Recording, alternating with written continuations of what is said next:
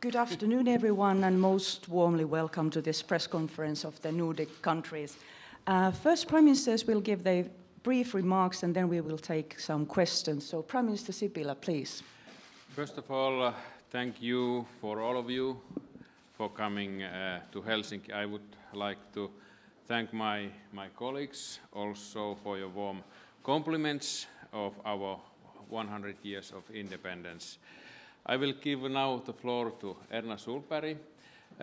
This year Norway is the president of the Council of Ministers, Nordic Council. Thank you, and once again, congratulations on your 100 years. We have signed a new document congratulating also in a small ceremony earlier before the meeting started. This meeting today, I think, has reaffirmed our commitment to the strong cooperation that exists between our countries. I think closer global cooperation is an answer and a natural response in an increasingly unpredictable global situation, where we have to find common solutions and common approaches to some of the challenges that we see, but also that we can talk about the issues so that we also can become a stronger bloc in different international organizations on reaffirming the different views that I think the Norwegian countries have often a familiar stand on. We will work together to continue the development of the Nordic region and ensure that it remains the most integrated region in the world. So we have discussed the Nordic cooperation, but we have maybe even used the most of our time to discuss a broader range of issues, including the upcoming summit for fair jobs and growth that is going to be in Gothenburg next month, the work on anti-radicalization and challenges in a global security situation. And it's important to say that the global context calls for stronger cooperation at the Nordic level as well as in the European and transatlantic level. The European economy is slowly recovering, those challenges still remains. But what we see, for example, in some of the Nordic countries is that there is a good economic growth and a good development these days. And we are managing to finance our highly developed welfare systems, and we do have to continue with this. We have discussed the issues that are in front of us on digitalization, the issues that are the global large issues of the world, the security, North Korea. I think we are seeing eye to eye on a lot of these international issues and finding common approaches to how to deal with it. And we are leaving the floor for now for the Swedish government and the Swedish Prime Minister to be the president of this Nordic cooperation. But for those who believe that the Nordic cooperation is less important because of EU and other international institutions, I think it becomes more important these days when there is insecurity and that we can find common approaches, even though we have different associations, both to EU, NATO, and other large organizations. Thank you. Thank you. First, thank you, Finland, for splendid arrangements during this meeting, and thank you, Juha, for being a good host. I'm very pleased to be here with my Nordic colleagues because, as Erna Solberg just said, this is a very important cooperation. It's important for Sweden, really important, and goes hand in hand also with other kind of cooperations that we have. But the Nordic cooperation is very special, and it means a lot to the people in our countries. Sweden is very glad now to be handed over this presidency from Norway, and we will do our best to continue this work. We have obviously discussed a lot of topics that are of great concern to all of us. And on EU matters, I have informed about the preparations that we right now undertaking in Sweden for the social summit in Gothenburg, November 17th, which will give not only us as political leaders in Europe, but also employers, trade unions, civil organizations, and other important actors a splendid opportunity to discuss how we want to develop the labor market in Europe. in such a way that people feel secure more secure for the future, and that we underline the importance of the social dimension in Europe. This is not only about a market, this is not only about finances and goods and services, which is important in itself, but this is mainly about developing something that is good for the people. We have also discussed relations with China, and of course Sweden, as all of us, we are interested in developing bilateral contacts with China, relations with China, but also we can also see the necessity of finding other ways in combination that our countries can combined also have contact with China. The actions of North Korea, of course, are of great concern, and we underline the need to firm actions by the international community, implementing the sanctions now decided in the Security Council on North Korea, and at the same time see what ways can we find to have a better dialogue, and how can we reach out to make sure that we decrease tensions instead of increasing tensions. We have also had a fruitful discussion about extremism and how to combat radicalization. We have had terrorist attacks in our region as well, and we believe that we can cooperate even more efficient to prevent such attacks. And of course, for governments, it's fundamental to protect our citizens, so we'll do more together to find methods to prevent these kind of attacks. Lastly, I want to mention that we also addressed the Me Too movement. Not only we acknowledged and we said we need to do more as government, and also in the Nordic region. We have a fundamental human perspective in the fact that half of the population more or less during a lifetime experience different kind of sexual harassment, which we cannot accept at all. This is something that we need to address much more clearer. We knew that these things happen, and we knew it was broad, but the scale of this, when we hear about it, is absolutely unacceptable. All violations is unacceptable. This is something that we need to address as societies. And Nordic countries, I think, should be at the very forefront of this and taking lead in making sure that our society develops in such a way that both men and women can feel secure, and that we respect human integrity. No matter, doesn't matter if you're a man or a woman, we all have the same value. Thank you. Lars. Well, thank you. I would also like to thank Juha for hosting us here today. It's always a pleasure to be among Nordic colleagues because we share a very special relation. And as you just have heard from my colleagues from Norway and Sweden, we have discussed a number of different issues. And I want to highlight that in the light of the cowardly attack in New York yesterday and the recent terror attacks in Europe, we discussed radicalization and terrorism, because this is a phenomenon we all have suffered from in different ways. And effort to counter and prevent extremism and radicalization must remain a high priority. It is of utmost importance that the Nordic countries continue to join forces in our prevention efforts. And next spring, we will host in Denmark a ministerial meeting in this very specific field of how we can cooperate even closer in counter radicalization. I guess it's right to say that the Nordic countries are currently experiencing the most challenging security situation since the end of the Cold War. It calls for united efforts and cooperation, and we had a good discussion about our approach to this, and I think we will continue this discussion when we meet with our Baltic friends later today. And finally, we talked about the Nordic region in transition. The Nordic countries are in the forefront in the green transition, and many countries look to us for inspiration.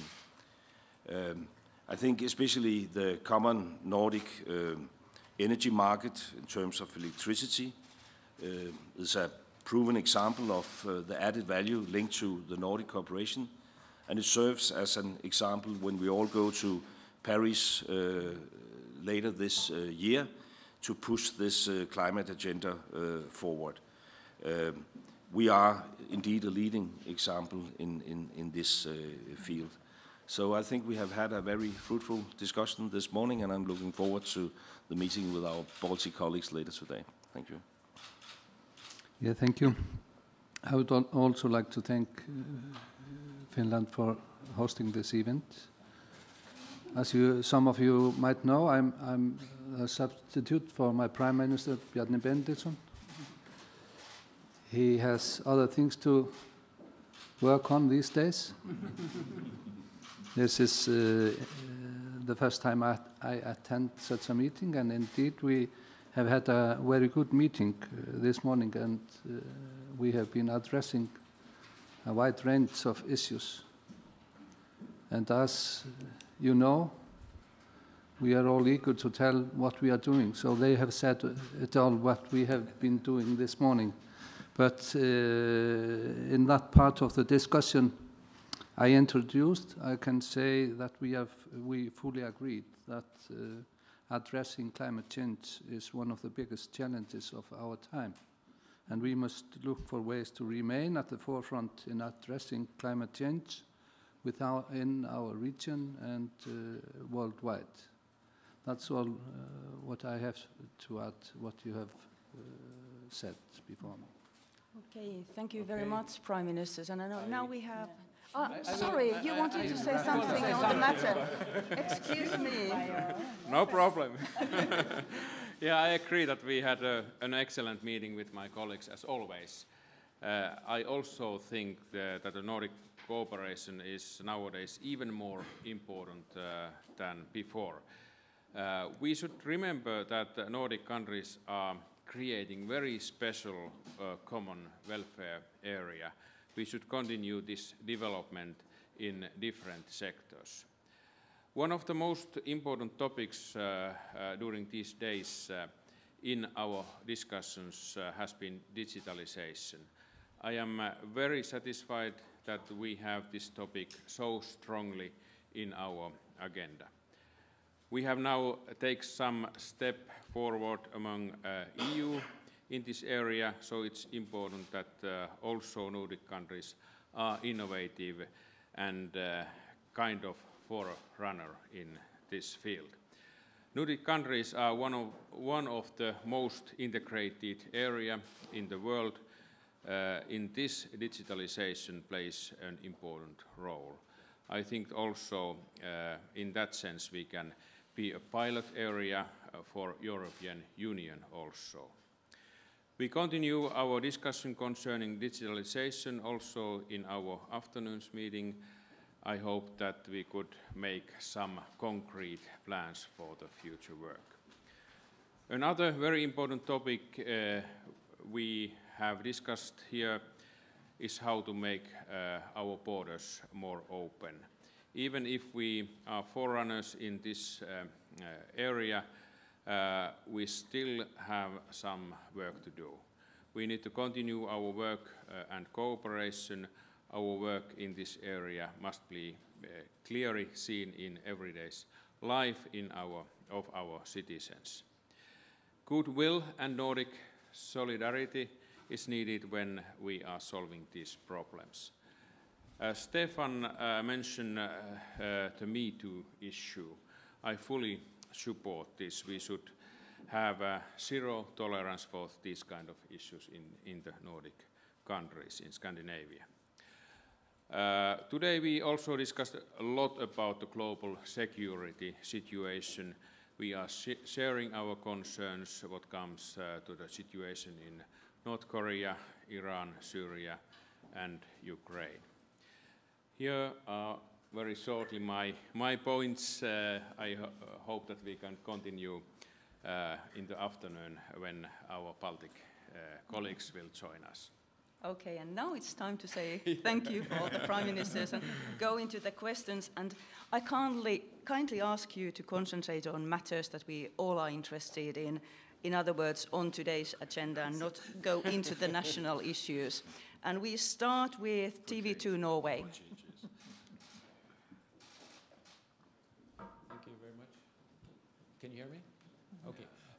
Mr. Løkke, Rasmusen pointed out the security situation that's extra challenging these days for the Nordic countries as well. In the survey, the Nordic survey that was presented yesterday, the peoples of the Nordic countries answered that security, foreign policy, defense policies are the most important issue to discuss among the northern countries. And I would like to ask the Prime Minister, what are your response to this on the ground? For instance, is there a wish or plans of an increased level of joint military exercises in, for instance, northern part of Norway, Sweden and Finland? Well, if I can start by answering, it's there are a will to more work on joint training.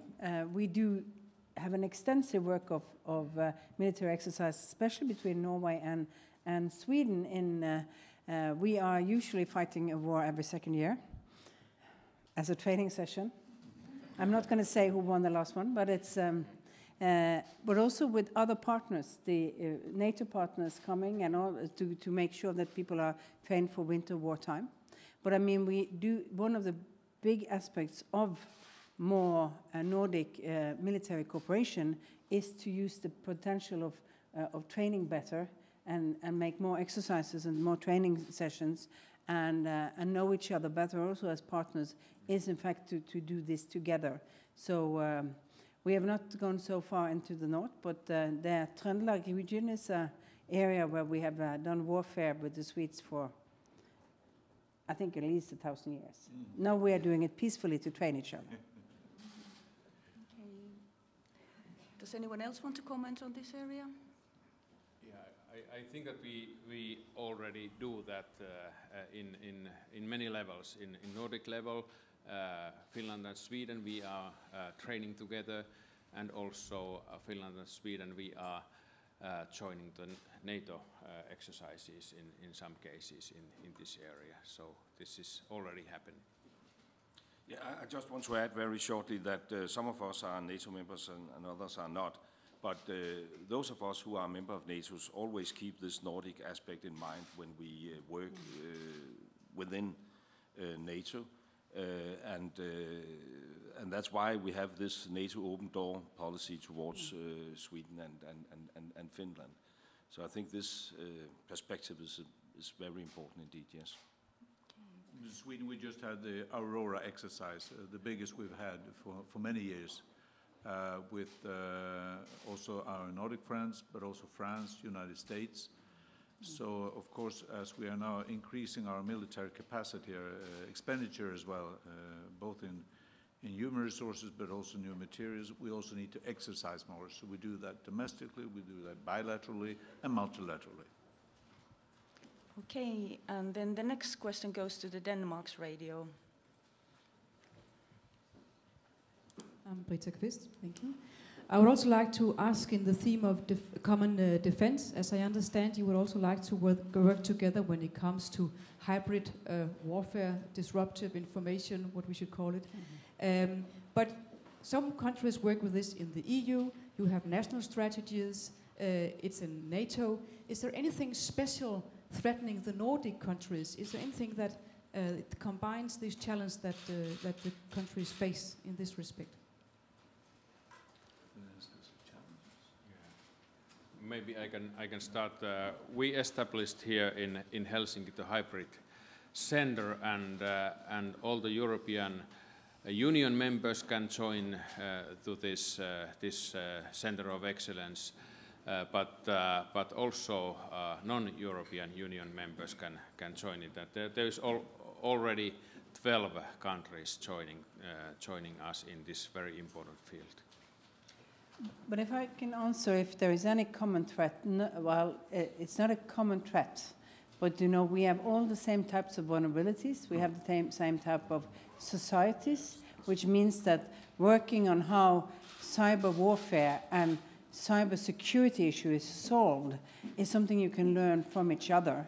And of course, we find good ways of decreasing vulnerability in one country is important to know about from the other countries. Instead of having the same type of, sort of expertise in all countries, we can learn and we can divide knowledge between our different countries. And of course, some of these, we are all, of course, seeing that there are activities from other countries around the world interested in technology, interested in weaknesses in our system, interested in how political life develops, and there's still a secret world out there. And it works in the old times before the cyberspace existed. They were working on easier to control and look at in the physical world, but now they are working on the cyber. And then it's good to know from friendly countries how they can protect themselves and how they look at the patterns, and we have to learn from that. Okay, and then the next question goes to the Swedish radio. Hi, I'm Jens Möller. This is an English-speaking press conference, but I would like Stefan Löfven to answer in English and Swedish, please. And Finnish. No? Maybe. About what the Danish Prime Minister already mentioned, the attack yesterday in New York, and also its possible political implications. Please. Yeah, once again, sorry to say we experienced such a coward attack on innocent people. It looks very similar to the attack that we experienced in Stockholm in April. A man using a vehicle on killing innocent people. We're appalled because it's such a coward act, and it's so hard to understand the evil that can drive people to do such a thing. Nevertheless, it happens. And as I said, there are few issues that are more important for a government that protect its people from such attacks. So what the implications are that we need to domestically, but also bilaterally and multilaterally increase our efforts in preventing this. So now we see IS being defeated in the Middle East, but we also hear IS and Al-Qaeda telling their people all around the world, now you don't have to come here, perform your attacks in other countries, do as much damage you can, kill as many people as you can. That's their order. So this is the crucial issue for us to protect our people, and we will do our utmost to strengthen our own resources, but also to combine our efforts, exchanging information and whatever we can. So this is the basic issue. Återigen har vi fått se en feg attack. Den attacken som vi nu hörde om igår och följt nyheterna över natten och på morgonen här i New York liknar väldigt mycket den attack som vi upplevde i Stockholm i april. Återigen är vi både förfärade och förvånade över den ondska, hur en människa kan ta ett fordon och använda för att döda oskyldiga medmänniskor är ju naturligtvis fullständigt ofattbart. Icke desto mindre så händer det. Och en regerings primära uppgift är att skydda sin befolkning från den här typen av händelser. Så att här har vi naturligtvis ytterligare slutsatser att dra om hur vi inrikespolitiskt men också bilateralt och multilateralt ska göra allt för att stärka våra möjligheter att förhindra detta. Och sist och slutligen så är ändå världssamfundet kommer att vara starkare än terrorismen. Vi kommer aldrig kunna garantera att det inte händer, men vi ska göra allt naturligtvis för att skydda befolkningen från den här typen av händelser. Okay. Does anyone want to comment this, or shall we take the last question? The last. And that goes to NTV3 News. Okay. as you all said here, you were discussing North Korea and other countries also. So what about the UN nuclear weapons ban? Were you discussing that, and you have a different views on this? Finland hasn't signed it and so on. And could I get the answers in Finnish and Swedish, please? Swedish and Finnish. Yes, you start in Finnish. I start in Finnish. No, we didn't discuss that at the meeting explicitly, but of course we have discussed it in other forms. And I can only speak Swedish. In Swedish, Yes. not English. Okay.